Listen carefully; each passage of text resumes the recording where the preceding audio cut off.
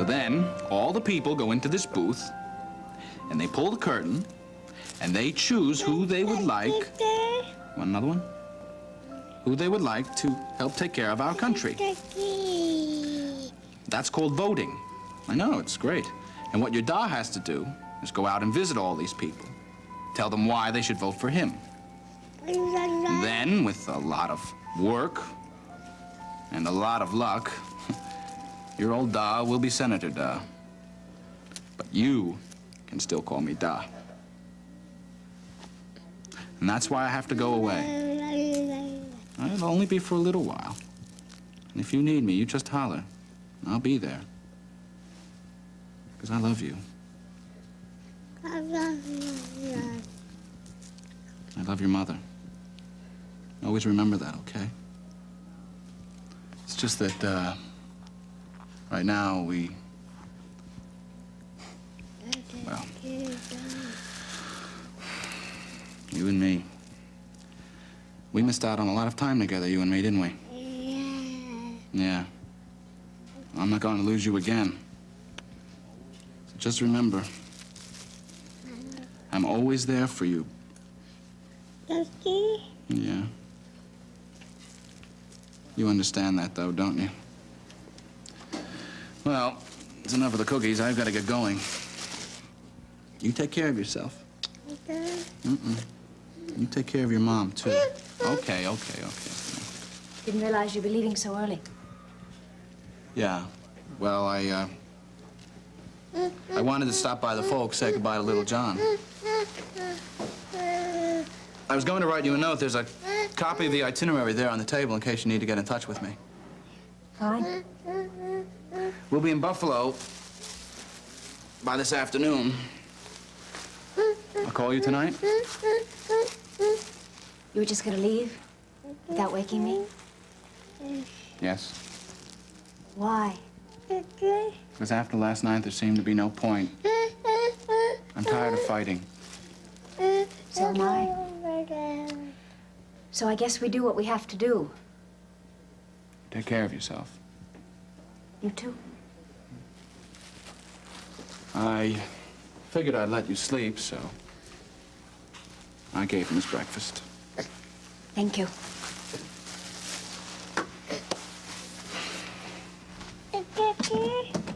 Good luck on the campaign. Thank you. I hate this. I hate this whole situation. I hate it, too.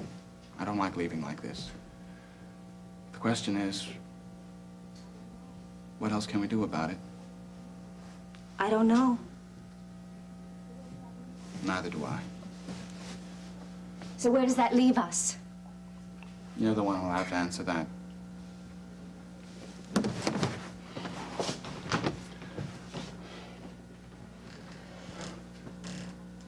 I love you. I know. And I love you. I just wish that were enough.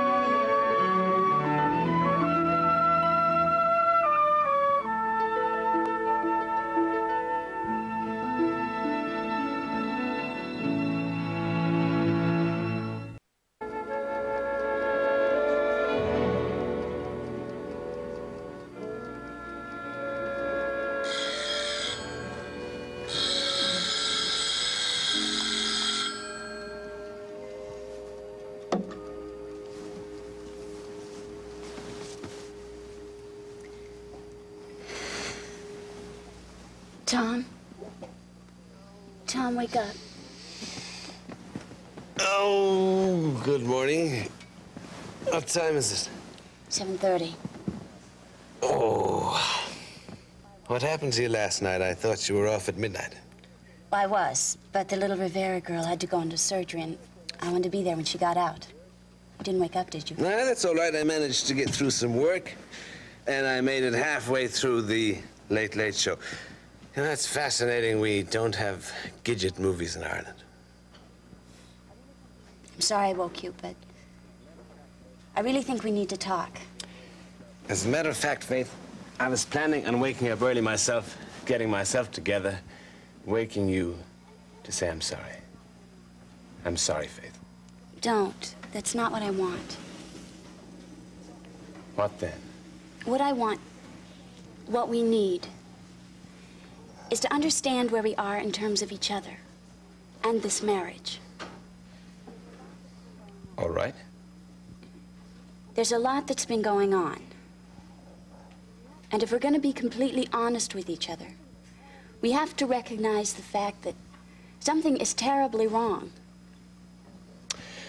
Well, where do you want to begin? Okay. I know this is going to make you angry. But I think where we have to begin is with Pat Ryan. Want some company? Yes. Well, I always said I like a woman who knows her own mind. Sorry. It's just that I'm going nuts in this place. I've been awake for hours. How does anybody get any sleep around here? Carts rushing past the door, whoosh. Nurses clomping up and down the hall. But the worst, the absolute worst thing of all, are those things that go off at 4-second intervals. What things? Those things that go bong, bong. What do you call them? We call them bong bongs. Oh, well, you know what I mean. I'm glad to see you feeling so good this morning. I just want to get up and out of here. I don't think that's such a hot idea at this moment. Why did I know you'd say that? It must be the white coat.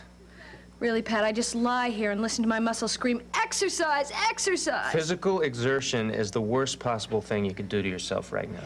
I know, I know. I've spent countless hours delving into those medical textbooks, trying to understand the furthest most ramifications of a skull fracture. Actually, I think it might make a dynamite musical. All about a simple young girl from the Upper West Side of New York who finds true happiness with a right fracture of the temporal lobe. We'll call it Nancy. With an exclamation point. Natch.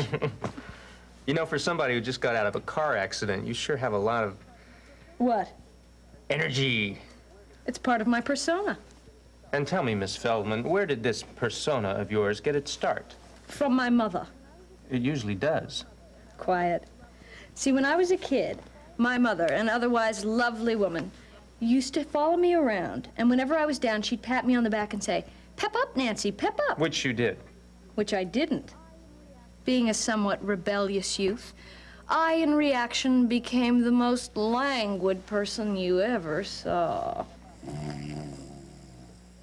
Pep up, Nancy, pep up. Watch it. It was awful. It lasted for years. I don't see... Well, I got tired of being languid. And subsequently, I made a 180-degree turn, of which my parents felt untold relief. And it left me the simple, unspoiled girl you see before you. And that, ladies and gentlemen, is how the peppy Miss Feldman... As she will undoubtedly be referred to by the New York critics. ...became what she is today. Hey, listen, I better get out of here. You really do need a lot of rest. Oh, please don't go. I haven't been this up since I came into this place. It really does help to talk about it. Do you have to do any more doctor-type things? Nope. I just got off duty 10 minutes ago. Terrific. Why don't you hang around for a while and keep me company? Okay. I'd like that a lot.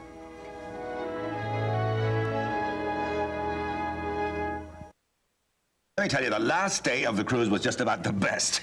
See, they staged this big jitterbug competition. It was a contest. Now, I've always been light on my feet, but that night we really outdid ourselves. We danced, we twirled, we twisted, we pulled out just about every trick in the book. Now, you've seen our trophy. Nothing less than first place, right? Excuse me, dear. Hi, darling. Yes. Sit down and join us. I was just telling the kids about our trip. Yes. Slide over there, Bobby. No, Let Maeve Bob, sit you down. just stay just right where you are. John, I need your help at the bar. If you could excuse him for a moment. Certainly. Sure. I'm sorry. What's the trouble? I just wanted to get you away from there before you started recounting your shuffleboard escapade. So there's no reason why we should... Oh, dear. Oh. Oh. This is their farewell breakfast, John. You know that Alicia's going off with Ray Woodard and Francis on the campaign tour. What were you thinking of, man? I guess I just got lost in my memories. Yes. You, the sea, the moonlight in your hair. Yes, it was a grand time, but leave the children alone so they can build some of their own memories. Oh. Look at them, they're so sad. 3 weeks at that age seems like forever. But I'm not worried about them, I'm worried about Julian and Francis. Things aren't so good with him, huh? Ugh, you saw him last night. Well, he didn't say what was wrong. No, not in so many words, but let me know that there's trouble between he and Jillian. He's gone over there to see if he could work things out. I just hope these next 3 weeks are not going to be hurtful for them to be apart. So I guess Ray's doing a pretty terrific job. I mean, this campaign trip of Frank's, that's really going to pull things together. Is there a problem, Alicia? Oh, no. No, I was just thinking about the trip. It's going to be a long time. Yeah. It's too bad Joe couldn't go with you after all. Of course, I guess that's a long time to be away from somebody you care so much about. I'll miss you, too. Hi, my name is Frank Ryan, and I'm running for the United States Senate. I hope you'll vote for me. Hello, son. What's wrong? What kind of a greeting is that? I'm trying to get in some practice here. Well, you can fool some of the people with that face, but you can't fool your mother. I know. Gillian, Yeah. what is it? Nothing, everything. We keep missing each other. What's that supposed to mean? I don't know. Look, I'm going upstairs to say goodbye to little John. Yeah. Oh, dear. I didn't know it had gone that far. Me neither. What about the baby, John, little Edmund? No. They seem to be getting along so well. I just wish I understood where all the trouble came from. Maybe you ought to go talk to Jill. She could use a good talk with you right now, you know? I'll do that. But I do wish I understood.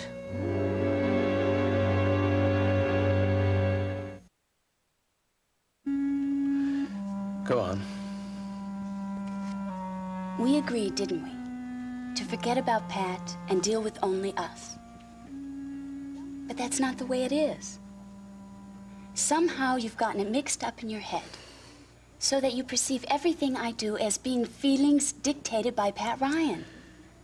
I know. Well, then give me some credit, Tom. You know who I am. And who I am does not mean who I am in relation to Pat. I don't go through life reacting to Pat Ryan or anyone else. I've been through that, and it's wrong. And it's something I have left behind. Faith, please, I know No, I seem... Tom, wait. Listen to me, please. Now, when we went into this marriage, we knew what we were doing. No illusions. It was a chance for us to see where we were in terms of each other. Hopefully grow together. And I haven't been allowing that to happen. No, you haven't. But it's not something that happens instantly. We can't just snap our fingers and say, okay, we're happily married, so let's forget about everything and everyone else, except for each other. No. You're right, of course. Go on. But that's it. What you say is so true, Faith. I have been behaving outrageously. In fact, that's what I was going to tell you. Thank you for that. But I just wish you would accept the fact that we both have pasts. No, we can't live in the past. But we can't forget them either because they are such an important part of what we are. Faith, me darling, when I was but a lad in Ireland. I think I'm running out of those stories. Tom, I can make one up if you like. No. Well, how about some knock-knock jokes? They don't have knock-knock jokes in Ireland. No, but I'm a fast learner. Tom, Knock-knock. stop. No. I really want to talk this out. What more can I say? What more do you want me to say? I'm truly sorry for the way I've been behaving, but what's more important, I won't let it happen again. I love you, I trust you, and I desperately want this marriage to work. So, no more pressures, no more recriminations. All right? Yes. All right. Now let me start by making you a wonderful breakfast. Eggs and bacon, scrambled, not fried. Right? How does that sound? Fine, but Tom... Oh, Faith. Fine. No, I really... I love you. I love you. I love you. Oh.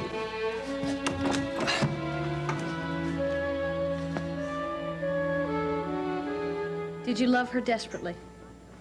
Who? Whoever it is you're refusing to talk about. I didn't say a word. I know. You're not engaged, are you? No. Going with someone? In love with someone? That's it, I hit it, didn't I? I ain't talking. What if I woo you? I don't think you're in a position to do much wooing at the moment. That's true. Damn it. Chocolate? Nylons? American cigarettes? Come on, Pat. Let's just say things haven't worked out quite as I planned.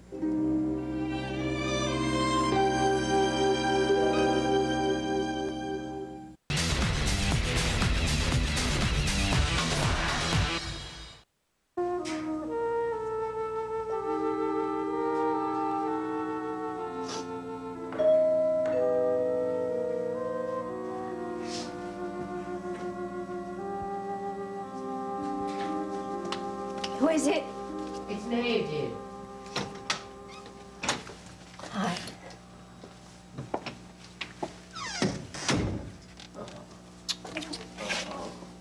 It's all right, darling. Just hold on there for a minute, huh? I just saw Frances. I thought you might be in need of a little mothering right now. Mm-hmm. Come along. Sit yourself down there. And you just tell me. Everything is wrong. And I'm scared. I'm scared it's not going to work. We seem to get close and in touch, and then Ray or the campaign or my friendship with Seneca or something happens and we just seem lost. What do you mean lost? Apart, separated, with one or all of those things in between us. But you believe that Francis loves you, don't you?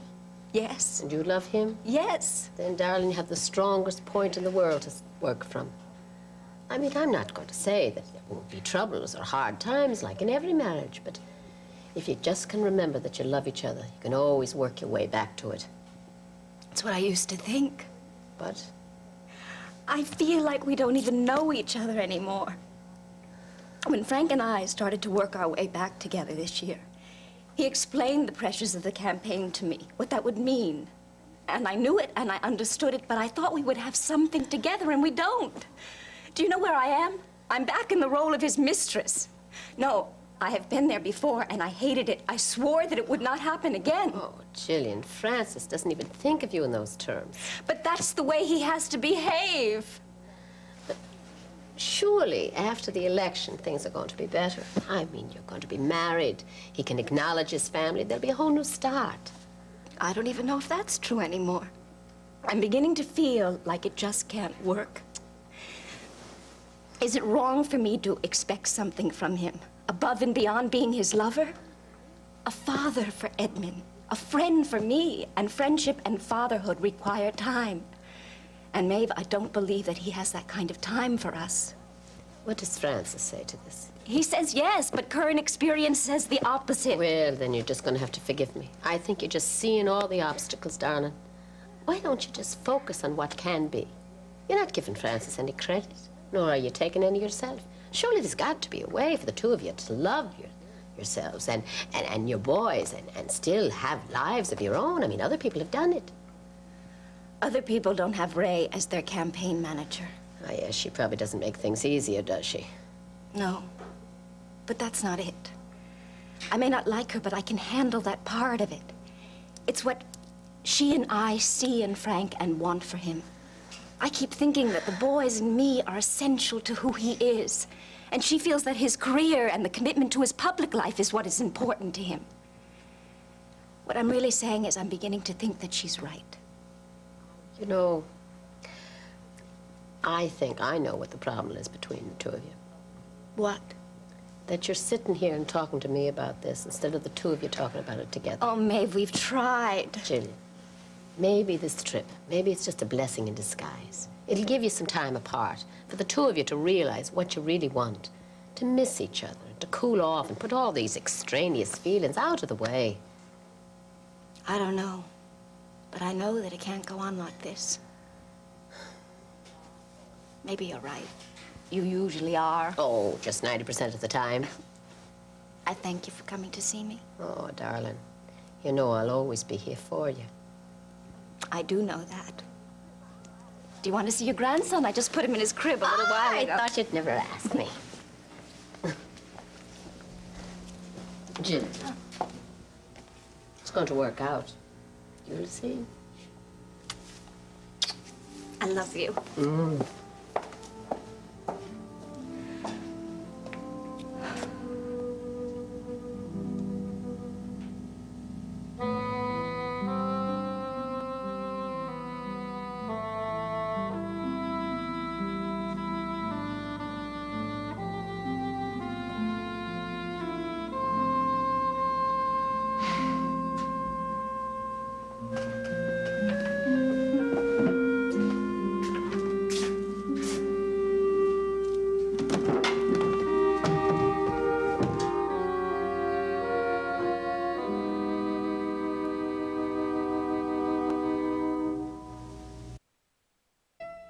This Thursday, meet the not-so-happy couple. She hears wedding bells, but he won't commit. Sounds like a job for the guy who wrote the book on relationships. An all-new Greg Barron's Wake Up Call, part of Sugar Free Valentine's, Thursday at 10 on SoapNet.